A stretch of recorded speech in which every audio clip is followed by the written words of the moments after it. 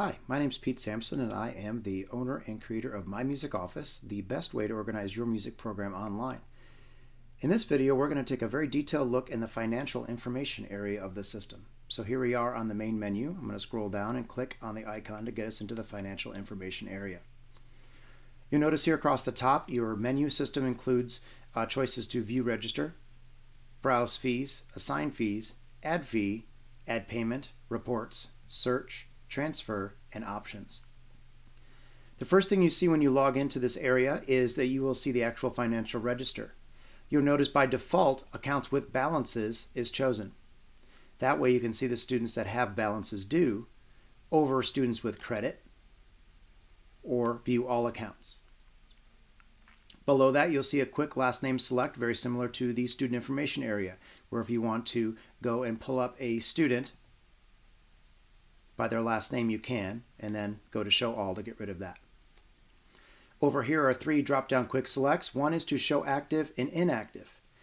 Inactive students are chosen in the student information area, where you can make a student inactive either by individually or when you do use the rollover utility at the end of the year. It can make all of the highest grade in your school, whether that be 8th grade middle school or 12th grade high school or whatever works for your school, inactive as well. What inactive does is it hides all their associations with all the things like lockers and instruments and music and uniforms, but it keeps their financial information and their contact information. So even if a student is hidden from plain view, you can go to show inactive and then it'll show all the inactive students as well. Because sometimes they might either leave your school or graduate from your program and still have a balance due, and you want to go and be able to collect that balance due. You will also see the number of items per page and the page choices, which is normal for all of the listing areas of My Music Office. Here you will see name, grade, phone number, parents / guardians, balance, and you can sort by all those by clicking on the header of the column. If you want to see a student's statement, you can click right here, and that will bring up an actual printable statement for you to be able to print on an individual basis. The area right here at the top and is customizable, and there's also an area down here which is also customizable with text, so you can actually change the information that is on the statement to suit your needs based on whenever you want them to be able to take a look at that statement. The pencil icon allows you to view the details of that person's account. If you want to add a fee, you can hit the plus icon, or if you want to add a payment, you can click the $ icon. If I want to see the details on this account, I can click here, and it brings you to another list that gives you the ability to see everything that's been on that person's account. And you can make edits or print receipts based on what you see here. So if it was a payment, a credit, or a payment, you can go and print a receipt. So if I want to print a receipt right here, this is a nice quick printable receipt you're able to generate. Or if you want to edit this and make sure that say something was wrong with it, say the name needs to be changed or the amount needs to be changed, or put something in the comments, you can do that as well. I'm going to cancel out of that. You can also remove a fee or a payment from a student's account by clicking here, or you can do checkboxes over here and do multiple at a time by clicking the icon down here. In the Browse Fees area, you're allowed to see the fees you've created. In My Music Office, you create a fee, and then you assign that fee to either a student or an ensemble. And so these are the three fees that have been associated with this account. You have a Disney trip payment fee, a movie fee, and a show choir participation fee. You can edit those fees by clicking on the pencil icon or delete them with the X. If you want to add a new fee to the system, you can click up here, or you can also click on the Add Fee button in the main menu. So if I want to add a fee, I click here and I can title the fee. I can call it 2020 Marching Band Fee. It'll be $250. I can put a fee starting and due date if I wish. The starting date will appear as the date that is put on the statement, and then the fee due date will show up on the statement as well after the fee. And then you can put a description if you wish as well. So I'm going to add that fee, and then when I go back and browse my fees, you'll see that fee has now been added. Now when I want to assign that fee, I just simply go to Assign Fees, and this system looks very similar to assigning an instrument or music or uniforms to a student. Click here. I'm going to go up to Assign to a Student, and I can choose an individual student here if I want to assess a fee.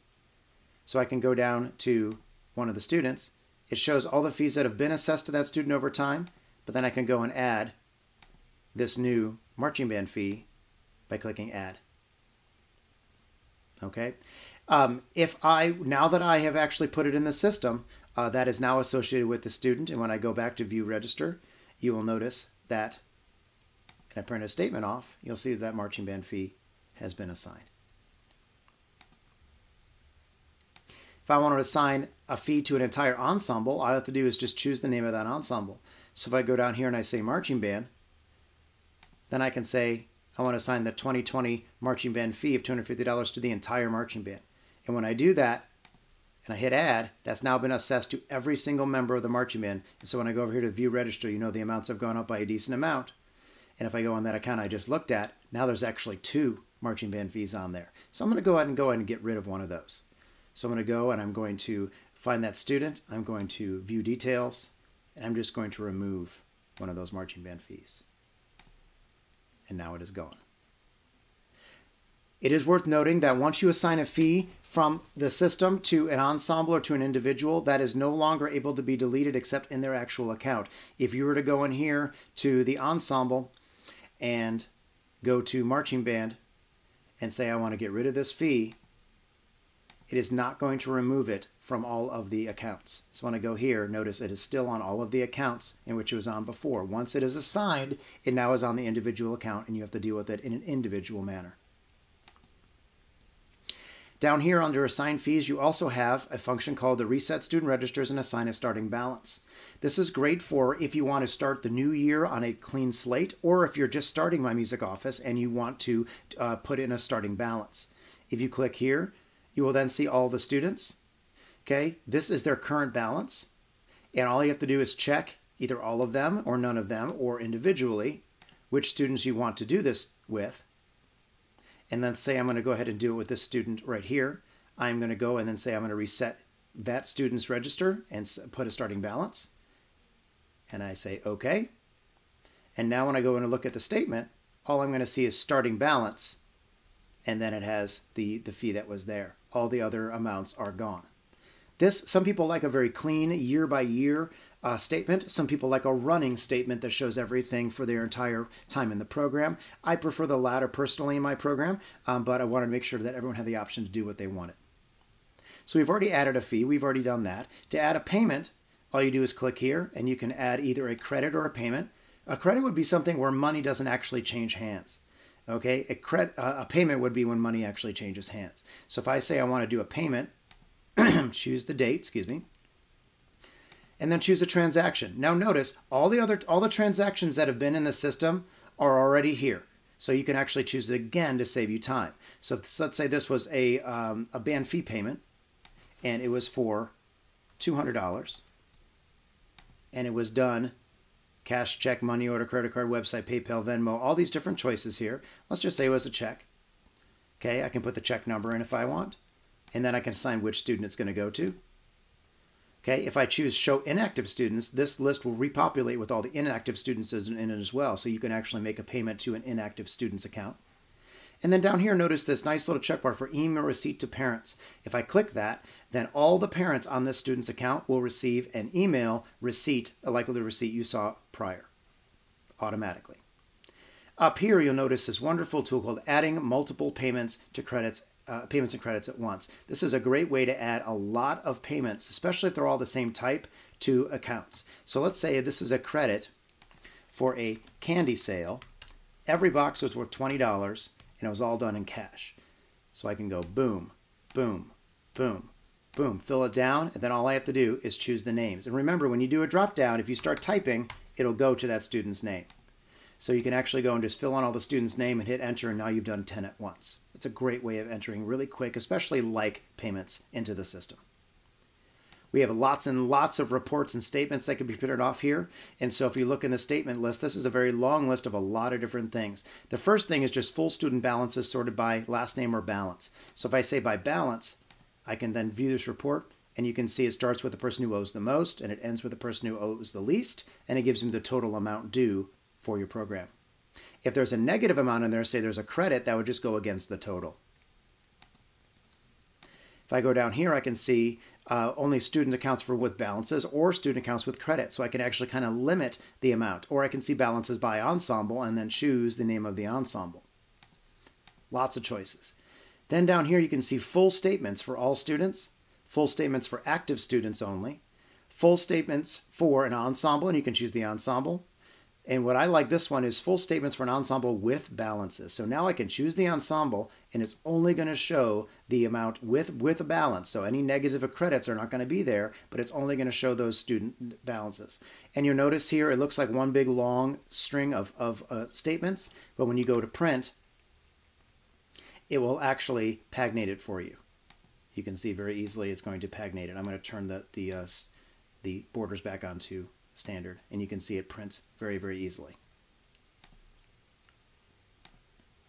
And then down here you can do custom reports based on a search function, if you will, but there's pretty much everything you need is going to be up here in this. There's so many different choices that are given in this menu right here, and this is how you would print all of your statements.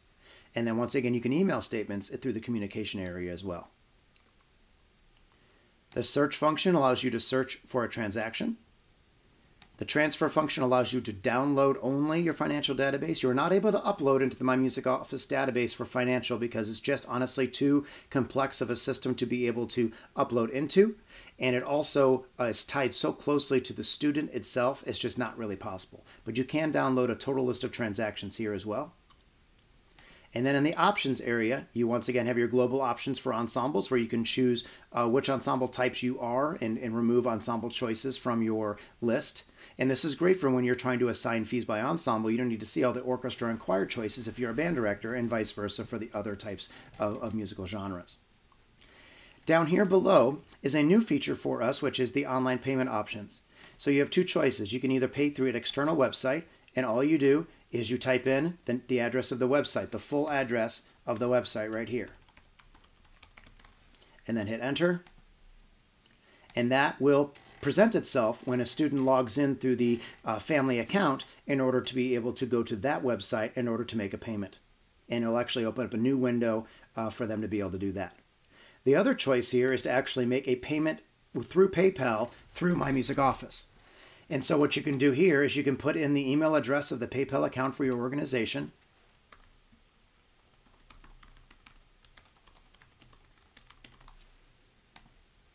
And then you get to choose which fee setup you would like to do. Would you like to do standard PayPal fees of 2.99% plus 55 cents? If you do this, then your organization would receive the full amount of the person who's paying. So if the person pays $100, they'll actually be charged around $103.85. And that extra amount will cover all of the PayPal fees for both collection and transfer for that. So your organization will receive the full $100.